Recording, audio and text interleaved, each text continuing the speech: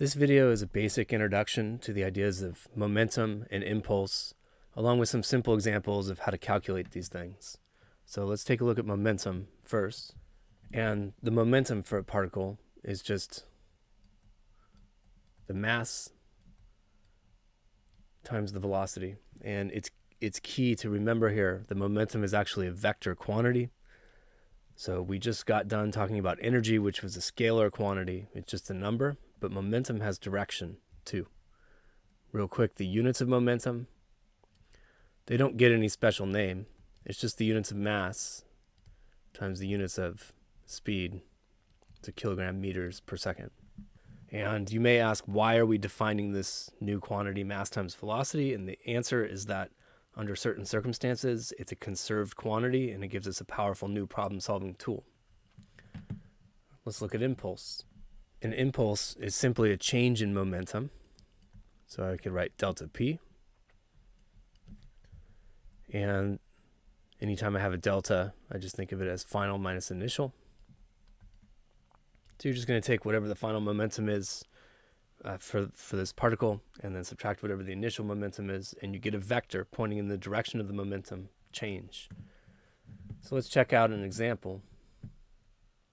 In this example, I have an 800 kilogram car moving 10 meters per second, and I want to know what the momentum is. And it really is just as simple as multiplying mass times velocity. This is a one-dimensional setting, so we can take care of direction with plus and minus signs. So I have momentum is mv. That's 800 kilograms multiplied by a positive 10 meters per second, which gives me 8,000 kilogram meters per second. In the second case, I have this 800 kilogram car now speeding up from 10 meters per second to 20 meters per second, and I want to know what the change in momentum is. So I would take P final minus P initial, each of those calculated using mass times velocity.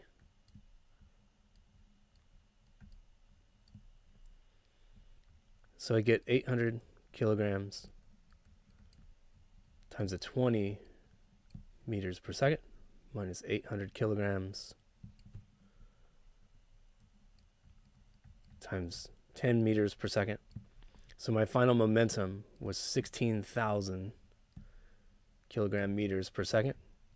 My initial was 8,000 kilogram meters per second.